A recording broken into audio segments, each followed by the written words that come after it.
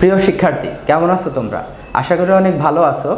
আজকে আমি মোহাম্মদ সুমন আশিক তোমাদের ইনস্ট্রাক্টর হিসেবে আছি। গত পর্বে আমরা আলোচনা করেছিলাম কারবার সংগঠন কি ও কারবার সংগঠনের কয়েকজন রাইটারের সংজ্ঞা নিয়ে আমরা কারবার সংগঠনটা বিষয়ে কি সেটা ধারণা নেওয়ার চেষ্টা করেছিলাম। আজকের এই পর্বে আমরা আলোচনা করব কারবার সংগঠনের কার্যাবলী। কার্যাবলী বলতে তোমরা অবশ্যই খুব ভালোভাবেই হয়তো জানো যে আসলে একটা কারবার সংগঠন পরিচালনা করতে গেলে তার আসলে কি ধরনের কাজ করতে হয়, এটা নিয়েই আজকে আমাদের আলোচনা। তো চলো চলে যাওয়া যাক বোর্ডে।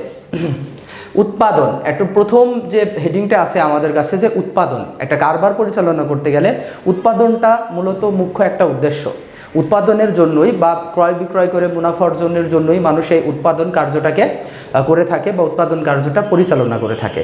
এই উৎপাদন কার্যটা পরিচালনার জন্য আমাদের কি করা যেতে পারে? উৎপাদনের জন্য আমাদের প্রয়োজনীয় কাঁচামাল ক্রয় থেকে শুরু করে আমাদের ফ্যাক্টরিতে উৎপাদন কার্যটা পরিচালনা করতে হয়। উৎপাদন কার্যের মাধ্যমে মূলত আমাদের প্রোডাক্টের রূপগত পরিবর্তনটা হয়। যেমন তুলা থেকে সুতা তৈরি করা, এটা একটি রূপগত উপযোগ হচ্ছে। রূপগত উপযোগটা হচ্ছে যে একটা রূপ থেকে আমাদের কাঁচামালের একটা রূপ থেকে ওটা পরিবর্তিত হয়ে আর একটা রূপে পরিণত হওয়া।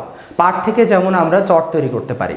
পাট যখন একটা অবস্থায় থাকে তার এক ধরনের রূপ থাকে, এবং যখন আমরা উৎপাদন কার্যের মাধ্যমে সেটা পরবর্তী স্টেপে নিয়ে যাই তখন কিন্তু সেটা পাট থেকে একটা চট বা অন্য কোনো কিছু, আমরা যেমন পাট থেকে ব্যাগ তৈরি করি, এইরকম কিছু তৈরি হয়ে যায়। এর পরবর্তী স্টেপে আসতেছে ক্রয়। উৎপাদন কার্যকে সঠিকভাবে পরিচালনার জন্য ক্রয় খুবই গুরুত্বপূর্ণ একটি বিষয়। আমাদের পণ্য উৎপাদন করতে চাই, সেক্ষেত্রে আমরা যেমন পণ্য আমাদের টার্গেটেড যারা কাঁচামাল সাপ্লায়ার আছে তাদের কাছ থেকে আমরা কাঁচামালটা নিয়ে আসি, এবং এই নিয়ে আসাটার উদ্দেশ্যই হচ্ছে যে উৎপাদন কার্যটা অব্যাহত রাখা। ক্রয়ের ফলে মূলত সত্যগত উপযোগের সৃষ্টি হয়। যেমন ধরো যে কীভাবে সত্যগত উপযোগের সৃষ্টি হয়। ক্রয় করলাম, আমরা যখন ক্রয় করি পণ্য, সেই ক্রয়ের পণ্যটা মূলত একজন মালিকের থাকে। যেমন আমরা যদি চিপস তৈরি করতে যাই তবে আমাদের আলু লাগবে। এই আলুটা যখন আমরা কোনো কৃষকের কাছ থেকে কিনবো, ওই আলুটার মালিক থাকে একজন কৃষক, এবং পরবর্তীতে আমরা যখন ওই আলুটা ক্রয় করি সেটার মাধ্যমে একটা সত্যগত উপযোগ সৃষ্টি হয়, অর্থাৎ মালিকানার পরিবর্তন হয়। আমরা সত্যগত উপযোগকে খুব সহজে যদি বুঝতে চাই তাহলে বলতে পারি যে মালিকানার পরিবর্তন হওয়া। আমরা তার কাছ থেকে আলুটা ক্রয় করে নিয়ে আসলাম, আমাদের কাছে নিয়ে আসলাম, এটার ফলে মালিকানার পরিবর্তন হলো। ক্রয়ের ফলে আমাদের যে কোনো কাঁচামালের বা পণ্যের সত্যগত উপযোগের সৃষ্টি হয়। পরবর্তীতে আসতেছে বিক্রয়। বিক্রয়ের ফলে আমাদের মূলত আমরা যারা প্রোডাক্টটা উৎপাদন করতে যাচ্ছি তাদের এই বিক্রয়ের ফলে মুনাফার উদ্দেশ্যেই মানুষ বিক্রয় করে, এবং এই বিক্রয়টা হচ্ছে অর্থের বিনিময়ে মানুষ সুবিধাটা নিয়ে থাকে। এই বিক্রয়ের ফলে আমাদের পণ্য পরবর্তীতে আবারও পুনরায় উৎপাদনের প্রয়োজন পড়ে। এরকম কার্যগুলো অব্যাহত রাখার কারণেই আমরা পণ্যটা উৎপাদন করি। আমরা যদি কোনো কিছু উৎপাদন করি এবং ওইটা যদি বিক্রয় না করি তাহলে কিন্তু আমাদের কখনোই প্রতিষ্ঠানের বা আমাদের কারবারের সফলতা আসে না। তাই বিক্রয় কার্যটাও অনেক গুরুত্বপূর্ণ একটা টপিকস। এরপরে আসতেছে যে অর্থ সংস্থান। আমরা যদি কোনো কিছু উৎপাদন করতে চাই, আমরা যেমন আগে বললাম উৎপাদন করতে চাই, ক্রয় করতে চাই, বিক্রয় করতে চাই, এই সমস্ত কার্যক্রমকে একইভাবে মানে গঠনমূলক প্রসেসে যদি আমরা আগাতে চাই তবে অবশ্যই আমাদের অর্থ সংস্থানটা খুব জরুরি বিষয়। কারবারে যদি অর্থর সংকট দেখা দেয় বা কারবারে যদি অর্থই না থাকে তাহলে আমরা উৎপাদন কার্য অব্যাহত রাখতে পারছি না, উৎপাদন কার্যর ক্রয় কার্য অব্যাহত রাখতে পারছি না। এইরকম বিভিন্ন ধরনের সমস্যা আমাদের দেখা যায়। প্রত্যেকটা ব্যক্তি বা প্রতিষ্ঠান তার এই অর্থ সংস্থানের ব্যবস্থাটা বিভিন্নভাবে করতে পারে। হতে পারে তার নিজস্ব তহবিল থেকে ব্যবহার করতে পারে, এমন হতে পারে কোনো বাংলাদেশে অনেক প্রতিষ্ঠান আছে যারা সীমিত সুদের বিনিময়ে আমাদেরকে কারবার প্রতিষ্ঠানে অর্থ সংস্থান করে থাকতে পারে। হতে পারে তার আত্মীয় স্বজন কারোর কাছ থেকে অর্থ সংস্থানের ব্যবস্থাটা করতে পারে। একটা কারবারের কার্যাবলীর ক্ষেত্রে অর্থ সংস্থানটা খুবই গুরুত্বপূর্ণ একটা বিষয়। এর পরবর্তীতে 5 নম্বরে আসতেছে পরিবহন। আমরা পণ্য উৎপাদন করলাম বা পণ্য উৎপাদন করতে চাই, এই ক্ষেত্রে আমাদের ফার্স্ট যেটা লাগে যে কোনো একটা কাঁচামাল আমাদের কারখানায় আনার প্রয়োজন হয়। এই আনয়নের জন্য কিন্তু পরিবহন ব্যয় হয়। পরিবহনের ফলে একটা স্থানগত উপযোগ সৃষ্টি হয়, এক স্থান থেকে পণ্য আর এক স্থানে পৌঁছায়। এবং যখন আমরা আমাদের ফ্যাক্টরিতে পণ্য আনয়ন করি পরিবহনের মাধ্যমে, এর পরবর্তীতে যখন উৎপাদন করি এবং উৎপাদনের পরবর্তীতেও আবারও এই পরিবহনের ব্যবহারটা আমরা লক্ষ্য করে থাকি। যেমন আমরা পণ্য উৎপাদন করলাম এবং এই পণ্যটা আমাদের টার্গেট থাকে আমাদের টার্গেটেড যারা কাস্টমার আছে তাদের কাছে পৌঁছানোর জন্য, এবং এই টার্গেটেড কাস্টমারের কাছে পৌঁছানোর জন্য বিভিন্ন প্রত্যন্ত অঞ্চলে আমাদের পরিবহনের মাধ্যমে আমাদের পণ্য বা সেবাটা তাদের কাছে পৌঁছায় দেওয়া হয়। এটা দ্বারা খুব স্পষ্টই বোঝা যাচ্ছে একটা কারবারের কার্যাবলীর মধ্যে পরিবহনও খুবই গুরুত্বপূর্ণ একটি বিষয়।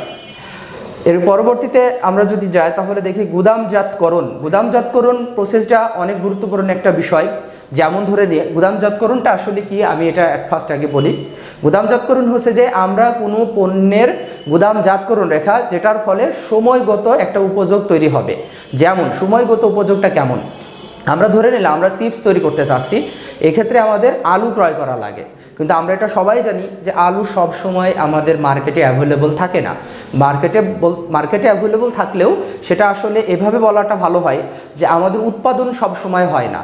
তো সেই ক্ষেত্রে আলু যেহেতু সব সময় উৎপাদন হয় না, সেক্ষেত্রে আমরা কি করতে পারি, যখন আমরা আলু উৎপাদনের সময়, তখন আমরা আমাদের চাহিদা মোতাবেক যে এক বছরে আমাদের ঠিক কী পরিমাণ আলুর প্রয়োজন হবে এইটা আমরা বিবেচনা করে সেখান থেকে যদি আমরা আমাদের কিছু কাঁচামাল ক্রয় করে রাখি, এবং যখন এই আলুর অফ সিজনটা যাবে তখন যদি আমরা চাইলেই আমাদের যে গুদামে সংরক্ষিত অবস্থায় থাকে সেখান থেকে সেটার ব্যবহার করতে পারি। অথবা এটা আসলো উৎপাদন পূর্ববর্তী কাজ, গুদামের ব্যবহার, এবং আমরা চাইলে পরবর্তীতেও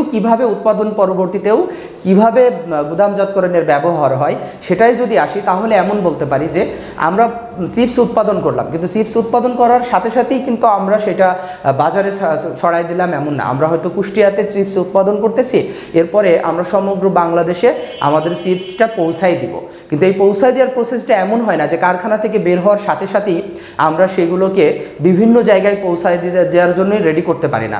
এমন হয় যে কারখানা থেকে বের হওয়ার সাথে পরবর্তীতে আমাদের সেইগুলো একদিন বা 2 দিনের জন্য আমাদের সেইগুলা গুদামজাতকরণের প্রয়োজন হতে পারে। এর দ্বারা বোঝা যাচ্ছে যে একটি কারবার সংগঠনের জন্য গুদামজাতকরণ প্রসেসটাও অনেক গুরুত্বপূর্ণ একটি কাজ। এরপরে 7 নম্বরে ঝুঁকি গ্রহণ ও বীমা। আমরা কোনো বিজনেস করতে যাচ্ছি বা আমরা কোনো কারবার করতে যাচ্ছি, কিন্তু সেখানে ঝুঁকি থাকবে না এমন হয় না।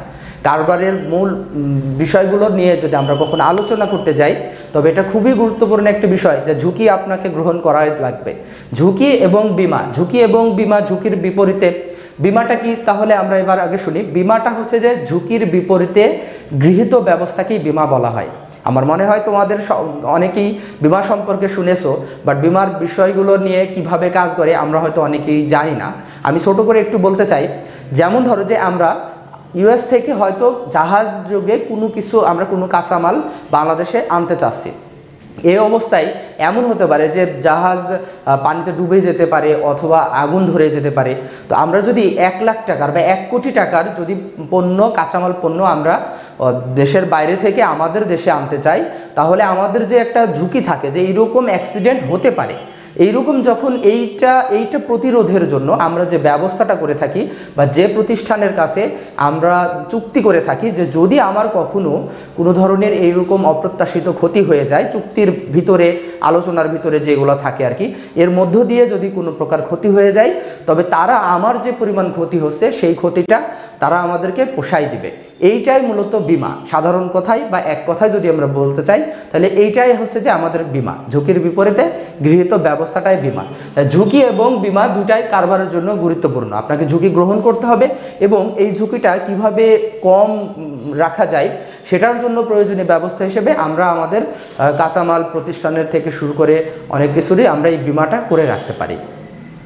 এরপরে আসছে যে বিজ্ঞাপন এবং প্রচার। বিজ্ঞাপন এবং প্রচার খুব গুরুত্বপূর্ণ একটি বিষয় একটি কারবারের জন্য। আপনি অনেক ভালো কাজ করছেন, কিন্তু আপনি কাস্টমার অ্যাটেনশন করতে পারছেন না অথবা কাস্টমার রিচ করতে পারছেন না। কাস্টমার রিচ এবং কাস্টমার অ্যাটেনশনের ধরে রাখার জন্য আপনার বিজ্ঞাপন এবং প্রচারটা খুবই গুরুত্বপূর্ণ বিষয়। আমরা ধরে নিয়েছি যে আমরা চিপস তৈরি করব এবং আমরা বাজারে যখন আমাদের চিপসটা পৌঁছাই দিলাম, এর মাঝে দেখি যে আমাদের চিপসের মান বাজারে আরও যে সকল কোম্পানিগুলো আছে তাদের তুলনায় সমপর্যায়ের অথবা তাদের তুলনায় অনেক ভালো, কিন্তু কাস্টমাররা আমাদের চিপসটা নিচ্ছে না। এর কারণটা কি? হতে পারে আমাদের বিজ্ঞাপনে কোনো ত্রুটি রয়েছে, অথবা হতে পারে আমরা আসলে কাস্টমার রিচ করতে পারছি না। আমাদের কাস্টমারের কাছে যেভাবে পৌঁছানো উচিত, তাদের কাছে আমাদেরকে যেভাবে প্রেজেন্ট করা উচিত, আমরা হয়তো সেটা করতে পারছি না। এই কাস্টমারের কাছে পৌঁছানোর জন্য আমাদের মূলত যেটা সবথেকে গুরুত্বপূর্ণ ভূমিকা পালন করে থাকে, সেটা হচ্ছে যে বিজ্ঞাপন ও প্রচার। বিজ্ঞাপন ও প্রচার কারবারের জন্য আমরা বলতেই পারি অনেক গুরুত্বপূর্ণ একটা বিষয়। এরপর আসতেছে যে হিসাব রক্ষণ। হিসাব রক্ষণ আপনার কারবারের জন্য অনায়াসই গুরুত্বপূর্ণ বিষয় হিসেবে পরিগণিত হবে, কারণ আমাদের সমস্ত কার্যক্রমগুলো উৎপাদন, ক্রয়, বিক্রয়, অর্থসংস্থান, পরিবহনে কতটুকু ব্যয় হচ্ছে, গুদামজাতকরণ কতটুকু আছে, আমরা পণ্য ক্রয় করে আনার ক্ষেত্রে, বিক্রয় করার ক্ষেত্রে কী পরিমাণ পণ্য ক্রয় করলাম, কী পরিমাণ পণ্য বিক্রয় করলাম, এইরকম করে আমাদের বিজ্ঞাপন ও প্রচারে কত টাকা ব্যয় হচ্ছে, এই সমস্ত হিসাব আপনাকে সুষ্ঠুভাবে সংরক্ষণ করতে হবে। আপনার সুষ্ঠুভাবে হিসাব সংরক্ষণের উপরে ডিপেন্ড করবে আপনার ব্যবসার পরবর্তী ডিসিশন কি নেওয়া যেতে পারে, এটার উপরে ডিপেন্ড করবে। তো এটা বলা যায় যে হিসাব রক্ষণ একটা কারবার সংগঠনের জন্য অবশ্যই গুরুত্বপূর্ণ একটি বিষয়। কর্মী সংক্রান্ত কাজ। কর্মী সংক্রান্ত কাজ দ্বারা বলতে বোঝায় আমাদের যে কারবারগুলো থাকে, এই কারবারে প্রয়োজনীয় পরিমাণ শ্রমিক নিয়োগ দেয়া বা প্রয়োজনীয় পরিমাণ কর্মী নিয়োগ দেয়া, এবং এই নিয়োগ দেওয়াটা পর্যন্তই কিন্তু সীমাবদ্ধ থাকে না। একটা কর্মী সংক্রান্ত কাজের মধ্যে শুধুমাত্র আমরা বিজ্ঞাপন দিলাম এবং সার্কুলার দিলাম এবং পরবর্তীতে আমরা ভাইভা নিয়ে হয়তো তাদেরকে নিয়োগ দিয়ে দিলাম, এটা দিয়েই কিন্তু এই কর্মী সংক্রান্ত কাজ শেষ হয়ে যায় না। এর পরবর্তীতে থাকে তাদেরকে হয়তো প্রয়োজনীয় প্রশিক্ষণ প্রদান করা, তাদেরকে ইন্সপাইরেশন করা, তাদেরকে কাজগুলো সঠিকভাবে বোঝাই দেওয়া, এরকম অনেকগুলো বিষয় নিয়েই কর্মী সংক্রান্ত কাজ সম্পাদন করতে হয়। আমাদের 11 নম্বর পয়েন্ট হচ্ছে বাজার গবেষণা ও পণ্য উন্নয়ন। আমরা এমন হলো যে বাজারে আমাদের চিপসটা পৌঁছেই দিয়েছি, কিন্তু আমরা যখন দেখব যে আমরা সব কিছুই করতেছি বাট আমাদের বাজারে আমাদের পণ্যটা ভালো একটা চলতেছে না, বা কাস্টমাররা আমাদের প্রোডাক্টটাকে সেইভাবে নিচ্ছে না, এর কারণটা খুঁজে বের করার জন্য, কেন আমাদের কাস্টমার আমাদের প্রোডাক্টটা নিচ্ছে না, এই কারণটা খুঁজে বের করার জন্য আমাদের বাজার গবেষণা ও পণ্য উন্নয়নের কর্মসূচি বা পণ্য উন্নয়নের ব্যবস্থা গ্রহণ করা যেতে পারে। কিভাবে পণ্য উন্নয়ন বা বাজার গবেষণাটা কি কি ক্ষেত্রে আমরা বাজার গবেষণা করব? যদি দেখি যে আমাদের প্রোডাক্টটা বাজারে চলতেছে না, সেক্ষেত্রে আমরা বাজারে যারা কাস্টমার আছে তাদের সাথে কথা বলতে পারি, যারা আমাদের প্রত্যন্ত অঞ্চলের সেলার আছে তাদের সাথে কথা বলতে পারি, আমার প্রতিদ্বন্দ্বী কোম্পানি কি কি ধরনের প্রোডাক্ট নিচ্ছে এবং তাদের প্রোডাক্টের কি কি গুণাবলী এবং আমার প্রোডাক্টের গুণাবলীর সমপর্যায়ে আছে কিনা এটা বিবেচনা করতে পারি।